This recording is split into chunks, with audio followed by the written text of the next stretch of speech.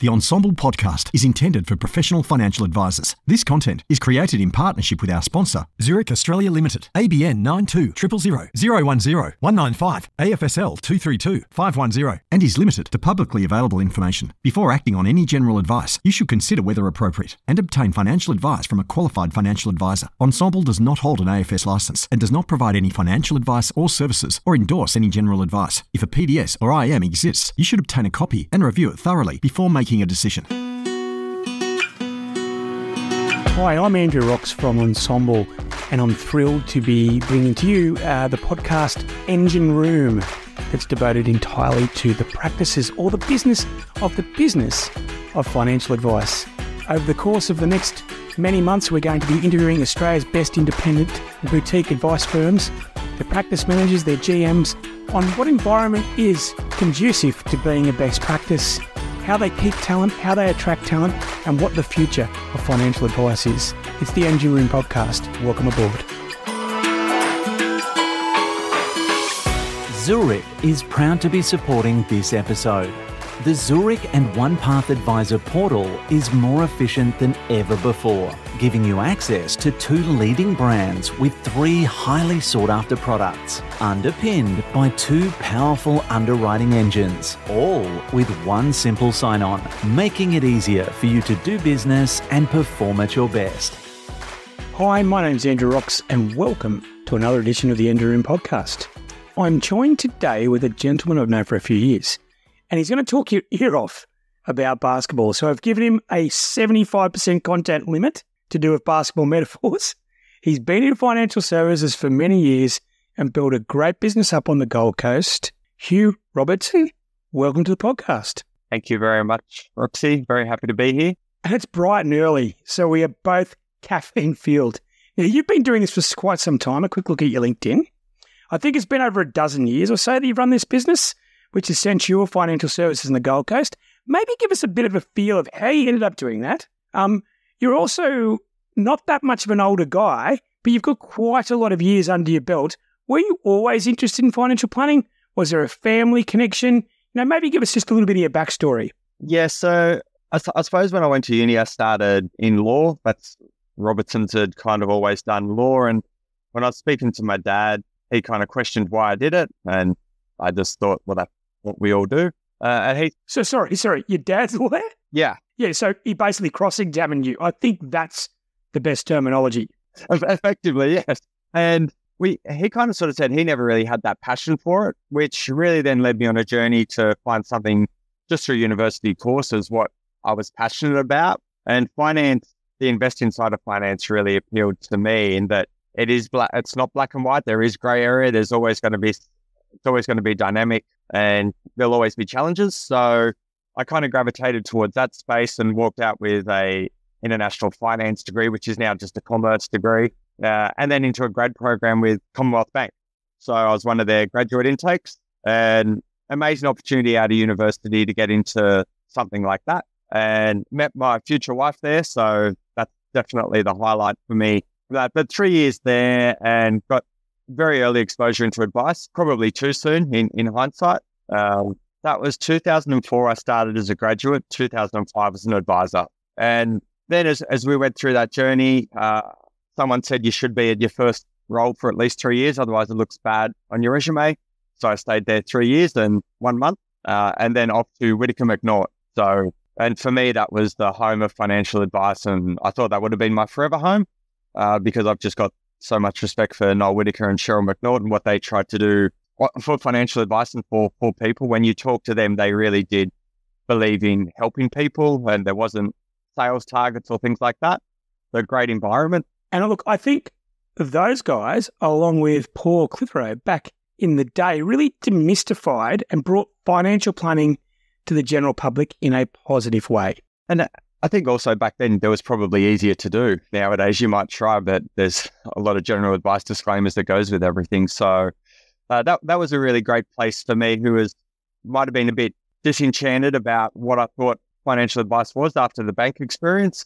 They were really great at sales and helping people, but it wasn't quite what I want to align myself with. Whittaker McNaught was great, but then when the GFC hit, Whittaker McNaught, who had sold to Halifax Bank of Scotland, who also owned Bankwest, sold to CBA. So there was no going back to the mothership for me. So that then was what led to Centaur Financial Services in 2009. So you've started this business November 2009. Did you think at least the markets can't get lower? Is that correct? Yeah, or forever an optimist or a fool, one of the two. But it was really that I wanted to build something that would have my signature on it. Good or bad, I'm always happy to wear it. But the way I had seen how it had been done so well with Whittaker Macnaught, I effectively just wanted to create a mini Whittaker Macnaught or a 2.0 of that. So there were some accountants who sort of put their businesses together. Their financial advice business was very small, and unbeknownst to me, they'd done a lot of unlisted property. So I kind of walked out of Whittaker Macnaught, where we'd had just normal market volatility during the GFC, into another storm of unlisted property. So again, that probably took 3 years to unwind all that for clients. And that was a really interesting point of having to unwind a lot of positions for people that you never invested. Someone else did. So that's at an early age, I learned to take accountability, responsibility, even if it wasn't my fault, because the goal was the clients were upset, the clients were scared, the clients were uncertain about their future. So that was a really nice moment for me to realize they weren't yelling or crying at me. It was something that we just needed to fix for them. And I think that's kind of really set the direction for Centaur in terms of client service and client focus going forward. So since you started off small, as you say to yourself, and it's now grown over the last sort of 4 or 5 years, what were some of the key moments or milestones, or even some of the people that may have helped you get past that part of the journey? I think fundamentally, like a basketball team, and you only get 5 minutes on basketball, so off you go. Yeah, you're only as good as your team. So we talk a lot nowadays about a race car team, and if it takes 3 people to change the tires in 1 second, but the 4th person to change it in 3 seconds, what's our time? It's 3 seconds. So we don't get to average out, especially when you're a small team. The people component is the most important. And I think what I've learned is different people to different sizes of the business. Early on, I had very efficient people and really good at just getting through a large volume of work, but they might not have necessarily been the people that were going to help us scale or grow when you start incorporating more team members and things like that. So you'll often hear us talk about Centaur 1.0 and 2.0. This is the office today. So when did the 1 turn into the 2? Probably around 2018-19. Once we started to get a bit of that scale really came through, we had fixed all the unlisted property issues. We'd started to grow more of a professional office, and that's also turning from a family to a sports team. A lot of people say, we're a family. Some of the times the problem with a family, I've got 4 young children, it's mum and dad do everything. The kids get to do all the fun stuff. We go to the kids' parties, we go to kids' sports, and I kind of had that, brain moment where I went, well, hang on, this doesn't work. We need direction, we need strategy, we need vision. So that's where we went to now with the sporting team. So the family, mum and dad ended up having to do everything. Now as a sports team, everyone's got clear accountabilities, clear lines of sight into what they have to do. So 18-19 is where we really started to turn a corner, and the growth as a result really started to ramp up unintentionally. And you mentioned you've got yourself and your lovely wife have 4 children. Under what age? So I've got a 9, 7, 5 and 3-year-old. Okay. For everyone who's listening, they just let out a collective gasp at that. And I've noticed, just by looking at the wonderful people on your website, that it looks like a lot of your team members are also going through that life stage. Is that by design or just the way it's panned out? The people that we've built share our values. So for them, it is going to be they're aligned to what we're trying to achieve. They're aligned to our family values where, we really try and fit work into our life. And you hear this often talk about not life into work, because if we don't have them fully engaged in what they're doing outside of work, they're not going to be fully engaged in what they're doing inside of work. And I haven't asked this question before. I'm actually going to now put into all of my questions when I'm dealing with people with young kids. If I was to ask your children what their parents did for a living, what do you think they'd say? My kids will say that I help people.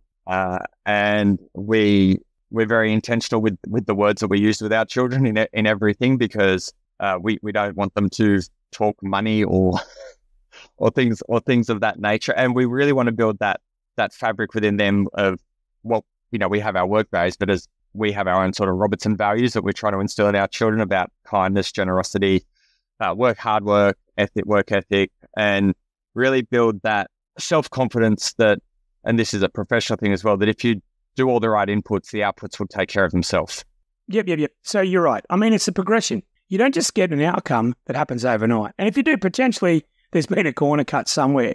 So in relation to the business, at the moment, you're located on the Gold Coast and you've been there. Are you a born and bred Gold Coast person? No, I grew up in the Hawkesbury area in Sydney, and at 18, I finished year 12 up here on the Gold Coast. Always. You went to school, he's on a one-way ticket. Love it. Yes, basically. And then I figured I was always going to end up back down in Sydney, but then you did university, you're playing your state league basketball, which keeps you here. And then I got a graduate program, got to play on the Gold Coast, so I always intended to go to Sydney. And then probably, 6 years into my career, I kind of felt there's not a better place in the world than the Gold Coast. And if I could build a really successful business here, I would really get the best of both worlds. And especially with young family, every opportunity is available to them here. And, we're more southern Gold Coast. And I really think it's just one of the world's best kept secrets. Wonderful people, relaxed lifestyle, but very successful as well. Okay, look, lucky we don't have many listeners. We don't want anyone discovering that secret that you may or may not have just shared intimately with yourself. But now actually back to the business, which is cool. You mentioned that you're not a family business, but you deliberately wanted to make sure it wasn't linked to you as a person. Was there a motivation behind that? Definitely. I have seen a lot of previous businesses and, you look around at all your competitors and there was always a little bit of inherent ego in that, I felt, and you always made it about you. Centaur, being that I'm from a team sport background, I've always been very intentional that this business isn't about me. And even if you look at now with two of our young advisors, Bobby and Nick, they're superstars of the industry and they're going to be amazing. And I've really loved helping people and being the rock star advisor, but I'm also loving now being that coach and mentor. And it really gives me a lot of energy seeing these guys grow. And, if you name the business after yourself, you kind of limit the opportunity to do that. Oh, look, I agree. And look, some people are, startled with that because it's an intergenerational brand. But if that works, that's great. But if it's greenfields, you've got the option of probably, starting afresh, which I think is sage advice. Now, this is an Engine Room podcast. And we're talking earlier, I had a look at your website. And like a lot of financial planning practice, you've got your partner involved in the business and you're working with your much better half. And you've also got a lady called Kelly, who's known as the head of people and culture. And when I asked you, when we're looking about the succession for the Engine Room style person, you said, well, it's going to be a combination. I'd love to hear your thoughts or vision on that particular role in your business. It took us a long time to get to this spot. Everyone kind of thinks about the business development, how to get more referral sources, how to get, more leads and all of that. And I've kind of flipped it on its head a little bit in my own thinking and thought, if I can just get the best people and they're your most important resource, so we need someone who's going to manage that and their hopes, their dreams, their aspirations and really build out their capabilities. So can't afford 3-second pit stops.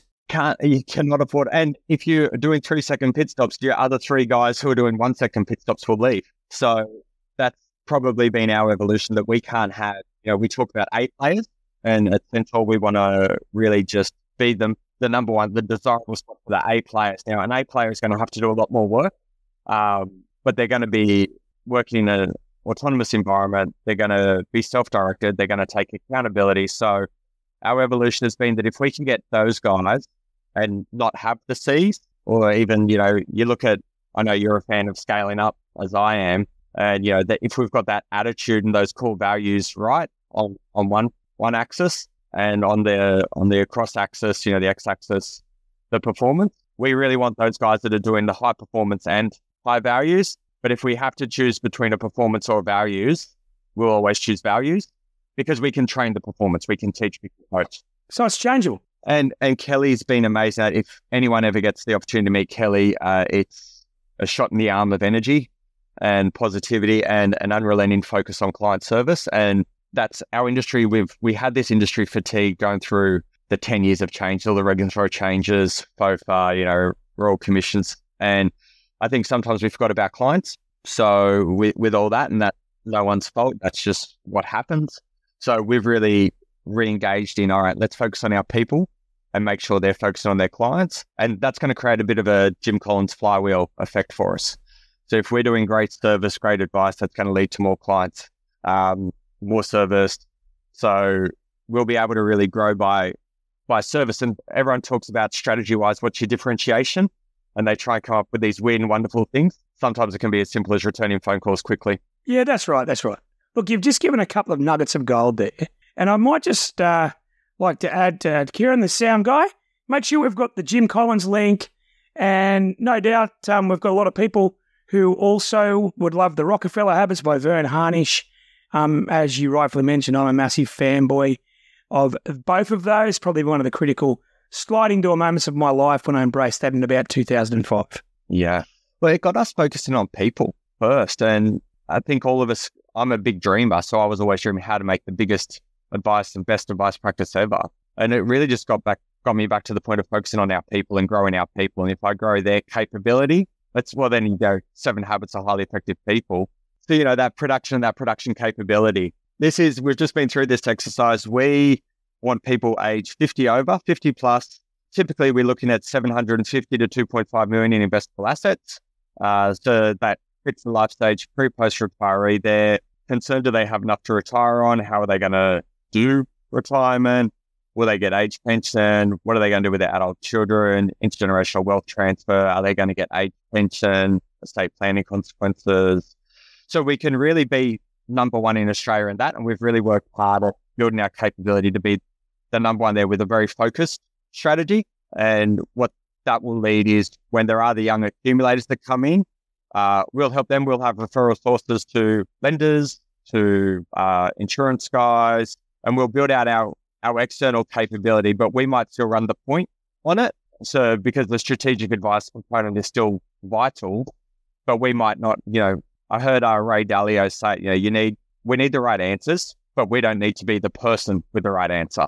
So we can find those right people to help our clients, and then we just the connector. Now, there's 2 points on that I'm seeing in the tapestry of answers in my travels as part of the engineering. And I think increasingly financial planning business want to be able to offer all the services, but don't necessarily have the engineering for every single discipline. Because your client wants the Netflix experience and they want to bounce from high professionalism and high user experience from one to the other. And as long as you're the strategic owner of the relationship, it doesn't matter if you bring in other specialists, like a doctor and a doctor and a specialist. I think it's also do what you're good at. If you're not good at it, there's people better than it. And if you remove your sort of professional ego out the way, I want the best outcome for a client. So if there's a better person at insurance than me, I should refer to them and my client will get a better outcome. So you've got clients age 50 and above, and having a quick look at your team, looks like the average age is about 10 to 15 years younger than that. Is that a selling point? So are you saying to your clients that you want to be able to look after them long after they're retired? My team are in the prime of their life, or has it just been accidental? Absolutely intentional. That's absolutely one of our selling points to clients, is that we will see you through your retirement. Most people, we understand that 50-year-olds would feel comfortable joining up with someone their own age. But if they've done their job well as a financial advisor, they should be retiring before their clients. It gives you a lot of comfort when you see how smart your advisors are and they're asking you really technical questions and you, I think it's this. No, they're definitely bright. They're definitely capable. And as we transition myself and the existing clients who have joined me initially back in the early days and letting them know that these guys are the future and they're amazing.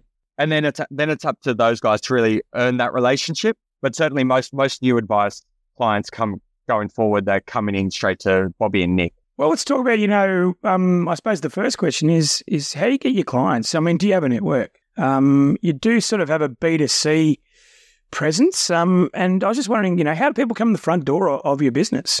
Marketing's probably been the hardest thing for me to do because, you never want to be a big noter or anything like that. So everything, we try and invert everything. And we always thought that if we give amazing service, clients will refer.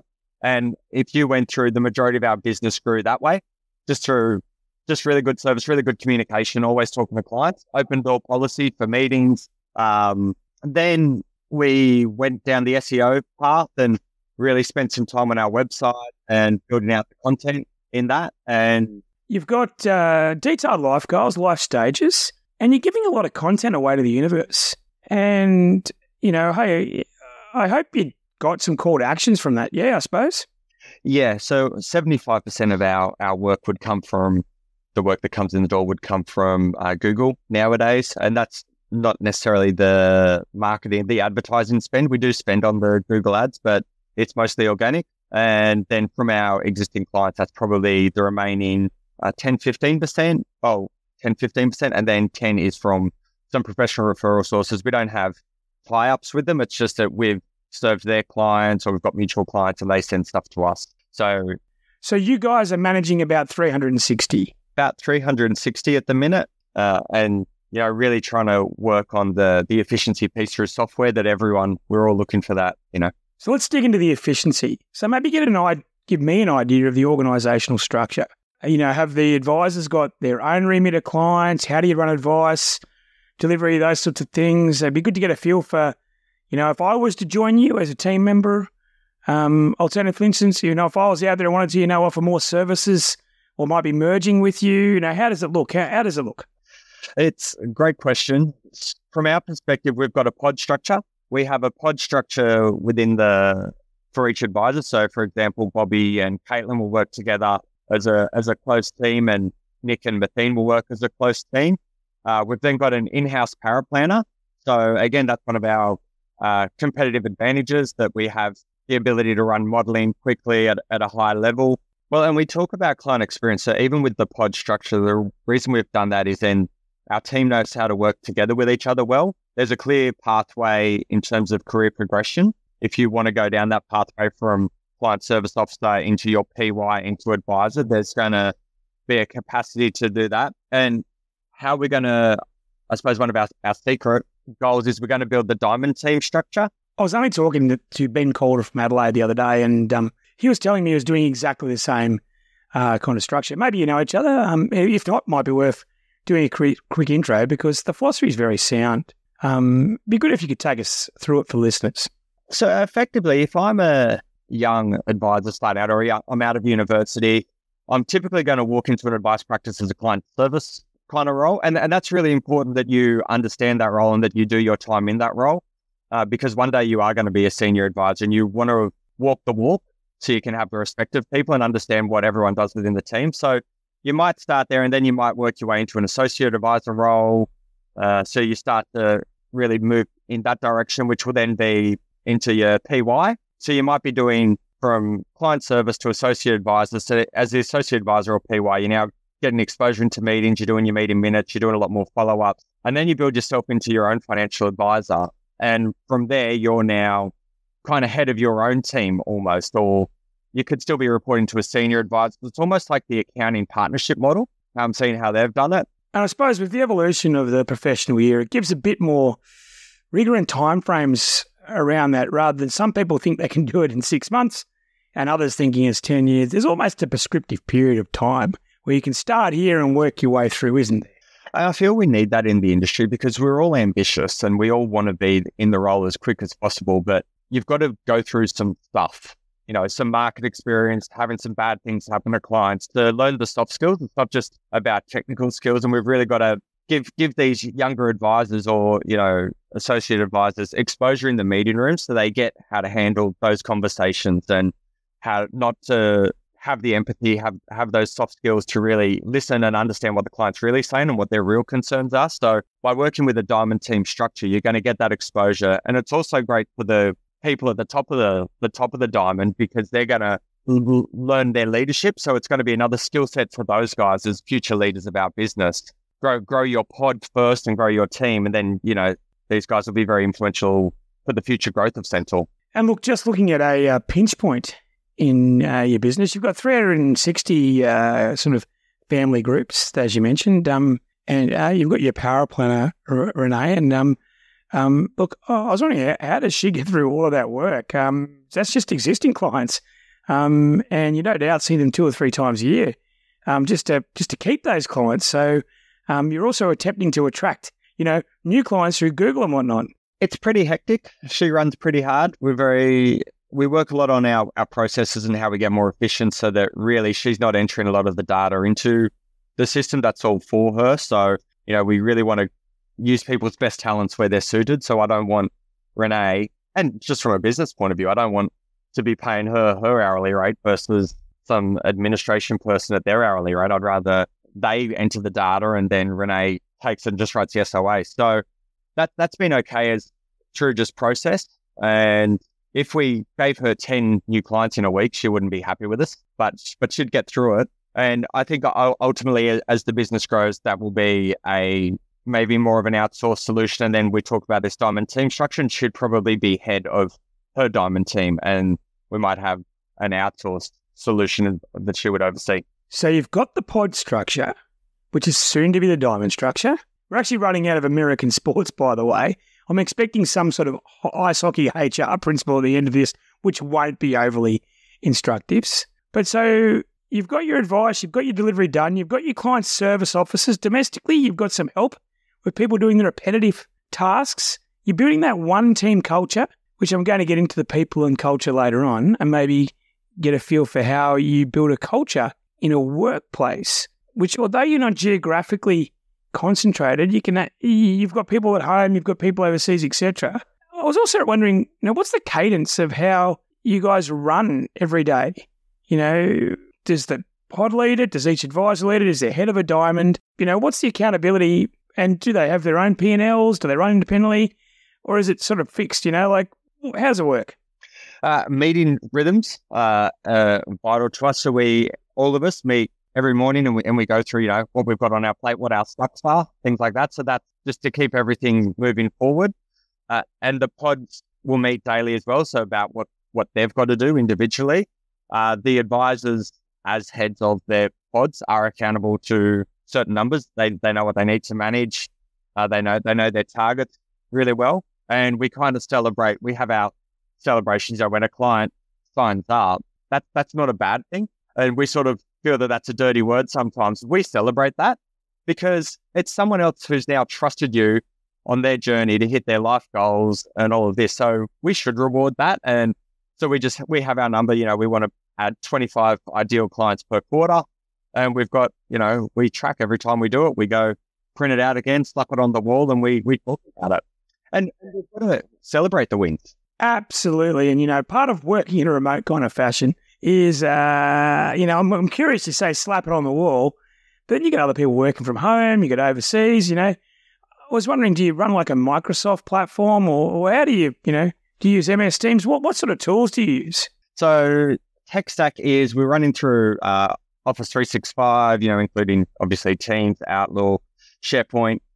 We utilize Xeppo. So we know that that's a game changer for it. We would rate ourselves a 3 out of 10 with it in implementation so far. And what we've actually done, which is pretty interesting, we usually leave one person on one project, and I think that's flawed. So we've actually rotated to another person to do it now.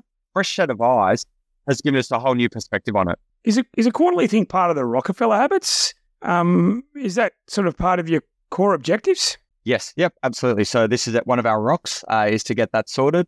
And that's been a bit of a revelation to us. All right, let's rotate the job roles on certain things.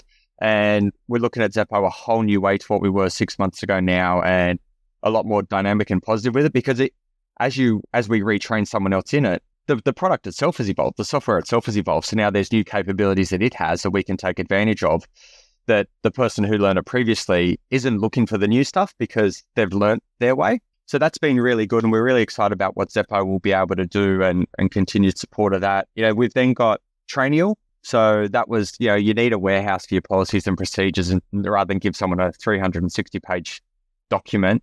And that's got kind of a bit of our culture piece in there, our values, the basic stuff, but also the processes. And we've just recently added Employment Hero. So that was really to make Kel's life easier. And there's also in there one of our key metrics. We've got 4 pillars that we're really going to judge going forward with Centaur. The revenue, the profitability, the employee Net Promoter Score and our client Net Promoter Score. So that's how we're going to judge a lot of our success. And through that Employment Hero, you can send out the monthly shout outs, monthly happiness and things like that. So we're going to measure that. It's a much underlooked. People focus on Net Promoter Scores, for instance, but you can make your clients happy and your people miserable. The art of the deal is to make sure that both are getting happy at the same rate. Yeah, and I think if we do a great point, at the same rate, I think that's true. We've got to make sure that they're happy and engaged. And that's where the core barriers has become really important for us too. We've got the 6 core barriers up on the wall and we know what we need to achieve. And, they become your yes, no answers. Are we doing this? Yes or no? And just a quick sort of review. Are you located in a single site? How does it work? Single sites, the Palm Beach office. At this point in time, we're always looking, I suppose, for growth opportunities and to see where we end up. So we've got clients online who are happy to engage us that way, but the majority of our client base, they do prefer the face-to-face meetings, and so that we've kind of built the business as to what they've wanted in the survey responses and things like that. So they've been able to build Centaur collaboratively with us. And I'm just going to ask you a random question because you're probably one of the practices outside of kind of Albury or Wodonga that were right on the border. How did you handle COVID? And were any of your team members on the other side of the border? Yeah. It was tough. Kelly may have crossed the border a few times when she shouldn't have, but for her, it was very important for her to be with the team. So it was really tough because you're sort of waiting 45 minutes. One of the benefits working here is it's 15 minutes to work no matter where you live. And now it's taking 45 minutes an hour. So we gave them the option. We all fundamentally agreed, though, that we are all better together. The learning, the collaboration, the synergy is better when we're all together. And we've had to actually work hard, and probably a lot of businesses had, on redefining and getting our culture back to what it was pre-COVID. We probably thought, it'll just automatically happen.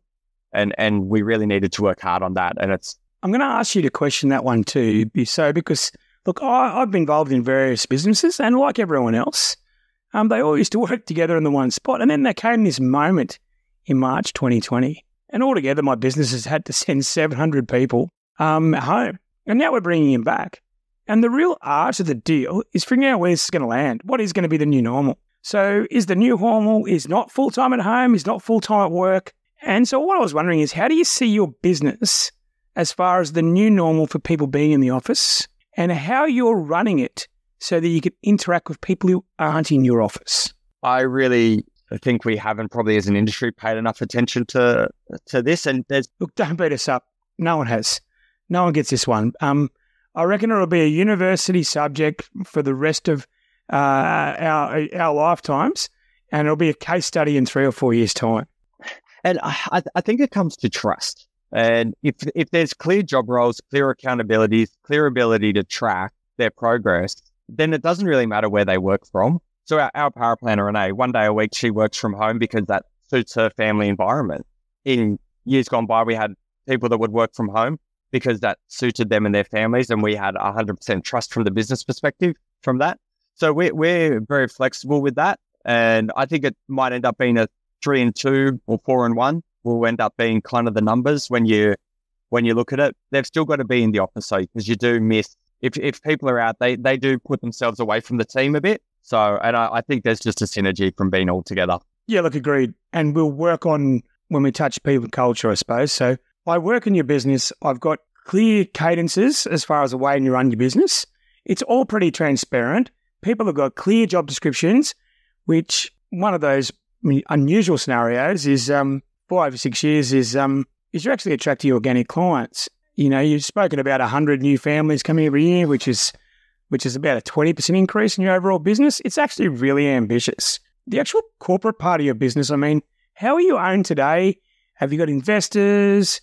Look, we spoke off air and you mentioned, 1.0, 2.0, and I think we're a mad agreement that you can build your engine room, your platform. It'd be silly not to take the next step. So, what's the ownership structure and what's the ambition? Currently, I own 100% of Centaur, and there'll be the people within the team that will buy into the business. And I suppose bigger than that is the appetite for some acquisition. And we've got outside investors that will contribute capital. There'd be some things that we do through that to be the succession plan for a lot of businesses that have clients similar to ours, that ideal client.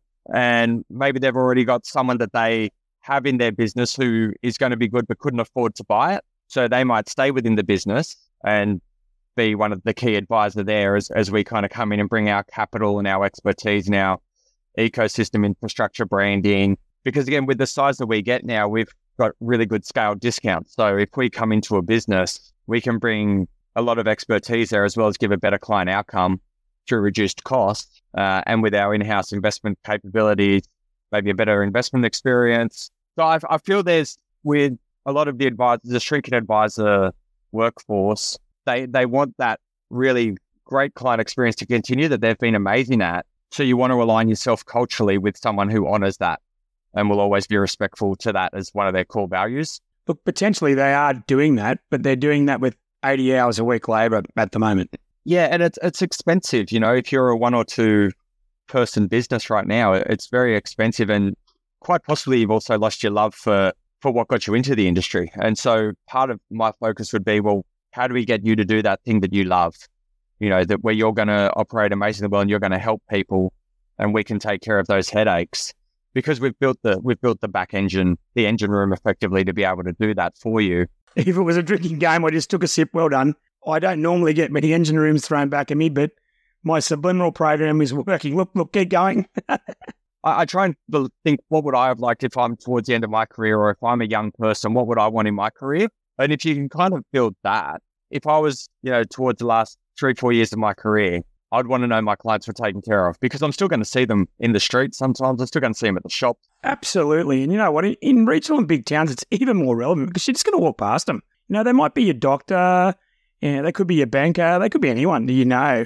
And I think that the history of the industry and the way in which the sales have been with the big houses where they just offered you this amount and you didn't really know who the person was going to, grab your clients and look after them. I just think that, after the exercise of selling in that environment, there'd be a lot of post-purchase remorse from these people anecdotally. Well, I feel we've seen that with people that have done some of those transactions, and that has been their feedback. So I think there's that cultural alignment piece is important, and that's part of the youth of our business is, that we're going to be able to take care of those clients. And I fundamentally believe that all advisors want to help people. So that's a very important thing for us. And those big businesses that talk about we're just going to do bolt-ons and acquisitions, sometimes the thing we forget about is the client and the client experience. Well, let's talk about the client experience. I mean, you target clients are pre-retirees. I mean, do you run an SMA or an MDA? Is there already a platform? What does good things for you? And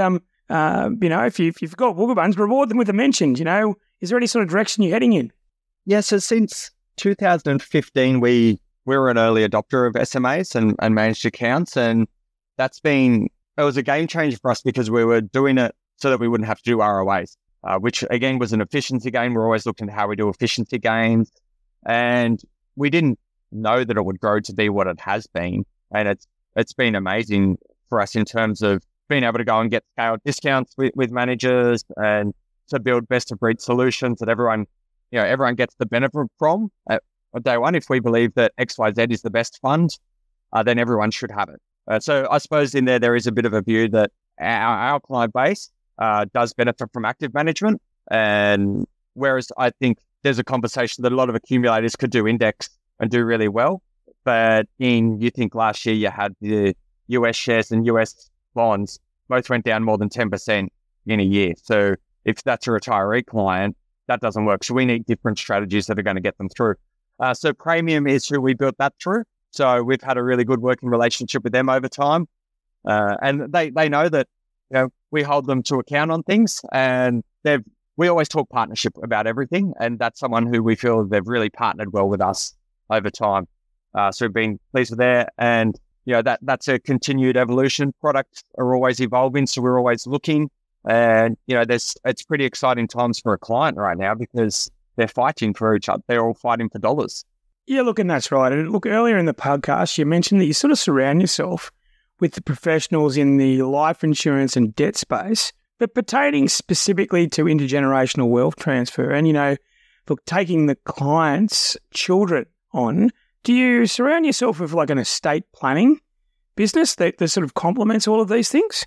Yes, that was our first time because part of our goal is to give people peace of mind. So these are the non-financial benefits that, the intangibles. So we really wanted to get that to be great. And we've got a business now that will come into the office, see the client, sit down with them, fixed fee, and they really benefit from that. So although we don't make any money out of it, the clients know that we care.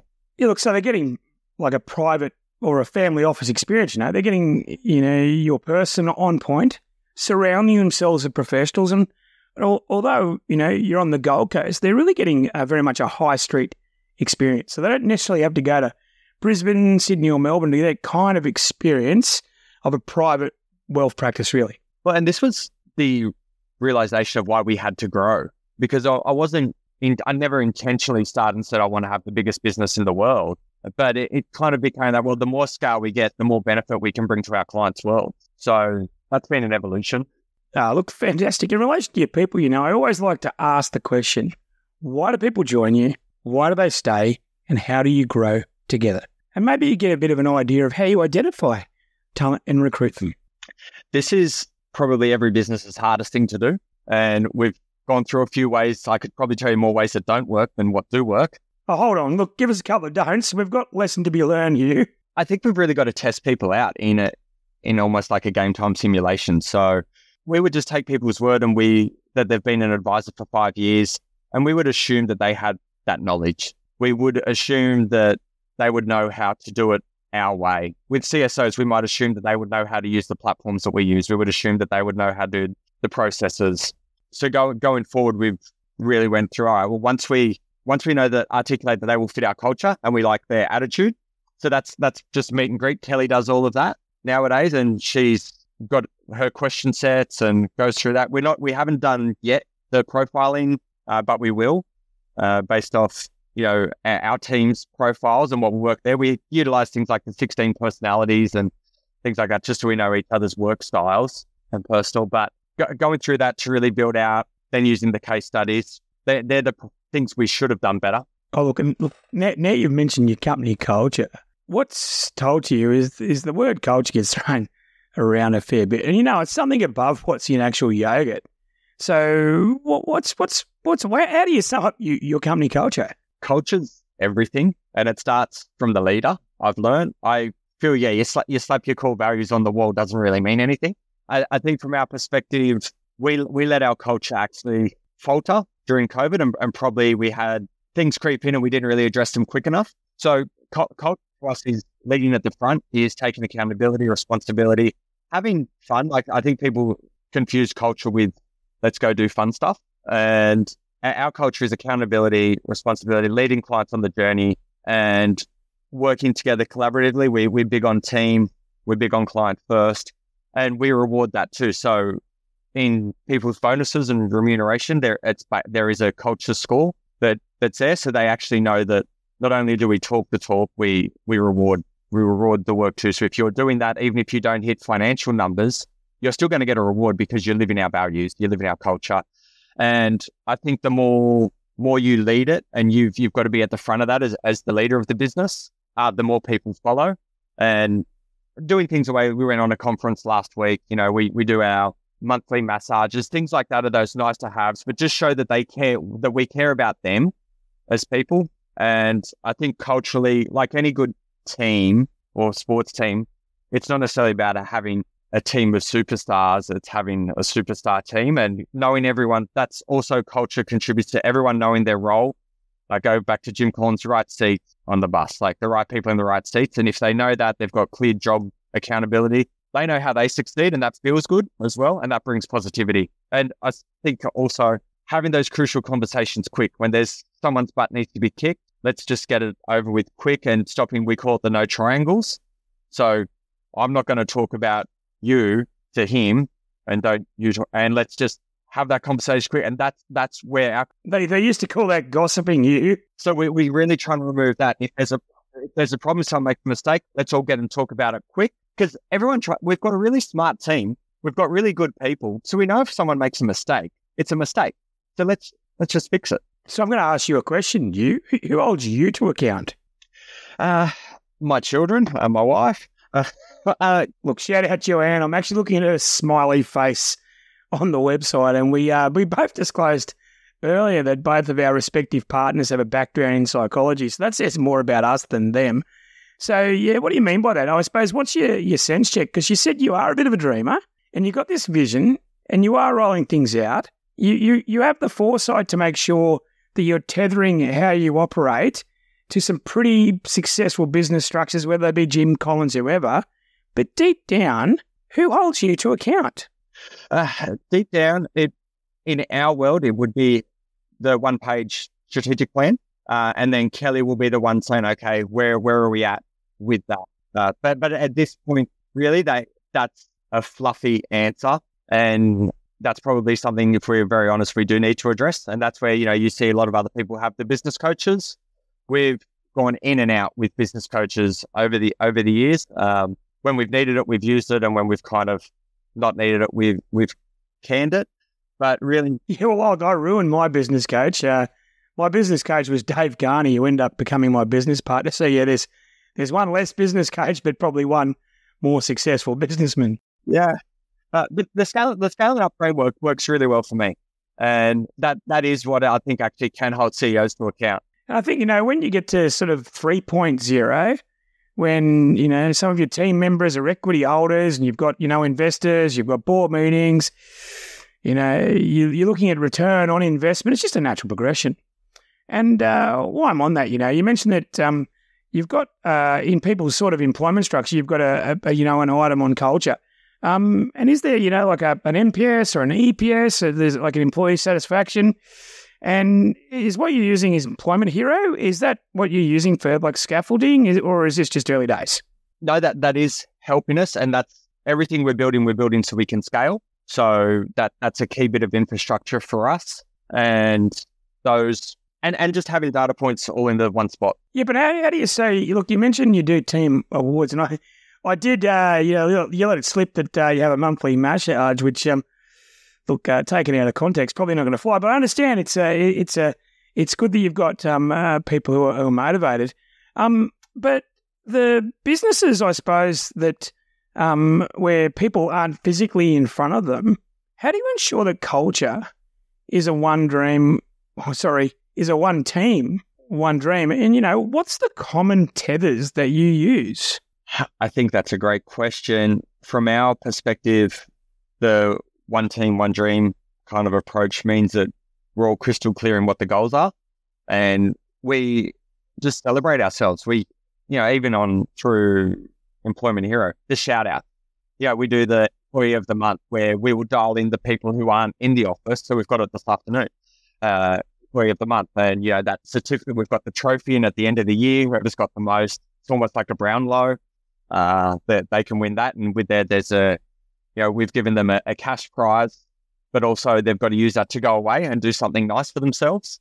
But every month there'll be that, and our people who have been off-site have won it, and our people on-site have won it, and everyone gets to vote. So everyone's part of the same team. If we talk about the guys overseas, they're our team. They're not the guys. They're our outsourced or our BBPs they're just our team, and those guys are as good a teammates as you could ever want. Christian talks so much smack about basketball, and Dan's about to have her first baby, and we're excited. And for those guys, if we're having a strategy day or a town hall, we'll buy them lunch over there. So we've got the ability to facilitate those things, which just incorporates every part of our team. We've got another group, another financial planning group in Australia who use a lot of the VBPs. So we've got our team close to their team, so they can get that synergy and learn from each other. So it really works well when you focus on it. I think that's the one thing we've realized. And if you look at our business, like our first people that's ahead of anything is people and culture. So from my perspective, that's our most important resource. That's the thing we're really trying to grow out.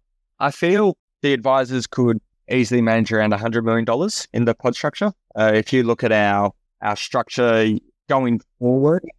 So that wouldn't be difficult. And as we grow the diamond teams through there, that probably, gets to, 250 million with teams underneath you and synergies. And if you look at the quality of advice review, maybe no SOAs, maybe things like that, some streamlined efficiencies coming in. There's some good software solutions that are there that can model things quicker.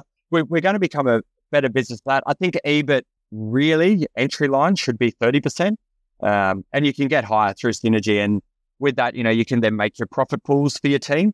So you can really individually incentivize your pods and your team so that we had a whole team remuneration bonus structure, and that we had 2 advisors that did really, really well and 1 advisor that didn't do well at all. And the team missed out on that. So that wasn't fair. So we've the remuneration, the profit pools, we've talked to our team and said, look, this is dynamic. We're still figuring it out, but we'll be very transparent with you about it, about the profitability of the business, about those 4 pillars, what we're trying to achieve. So they know that they're going to win, but only if the team wins.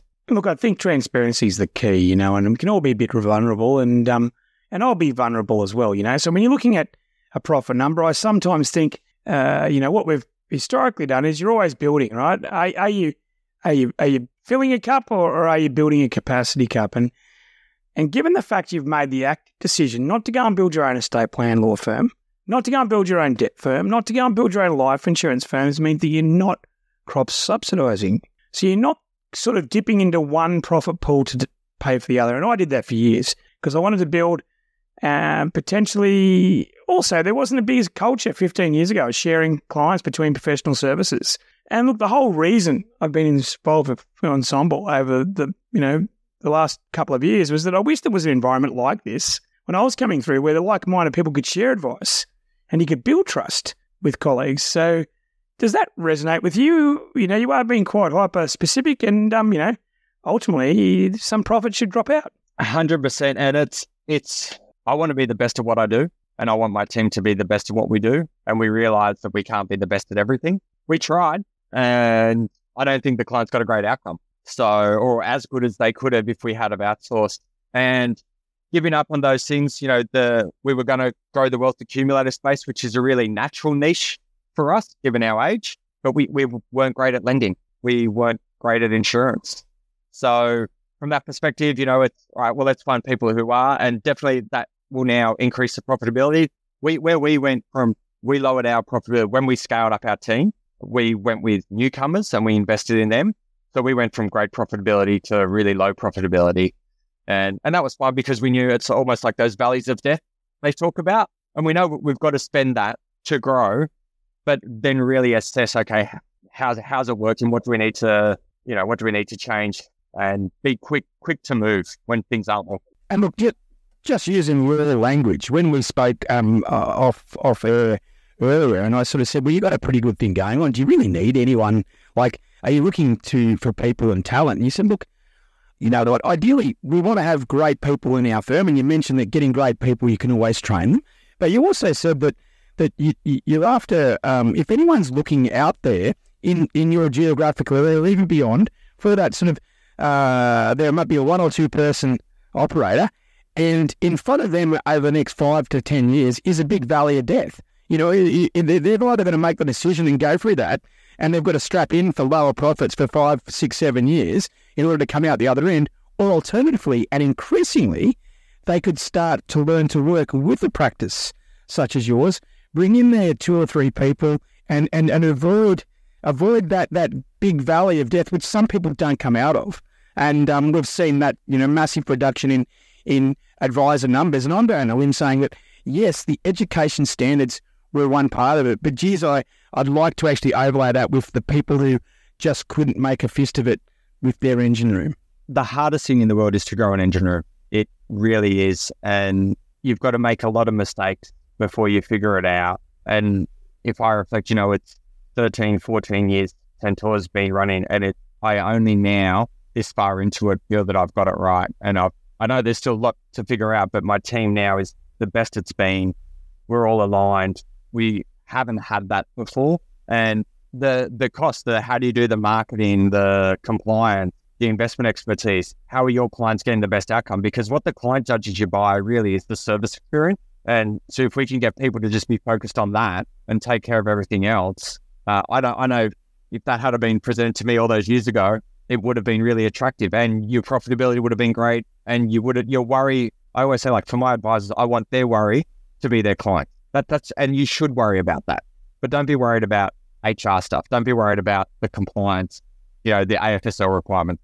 Don't be worried about necessarily, all these other things, the stuff that gets in the way and distracts you from keep the main thing. And I think for like-minded businesses, I think there's a real synergy that could come from that. And look, one final question that was basically, your agent had this in your rider, is your predictions for the following NBA season, just the winner.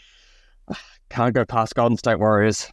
Okay, and I won't end on that. I'll let everyone have a collective sigh at that one. But Hugh, it's early in the morning. I knew this would be a great podcast. You've got this mix of you're enthusiastic, but you're also honest. Throughout this podcast, you've actually opened up and said, here's the things that didn't work, and you've learned from that. And I think that people are attracted to people who understand their failings. And I think, shiny stickers in financial planning just aren't the future. And having that authentic, continuous kind of dialogue is a part of it. We're going to put a lot of links.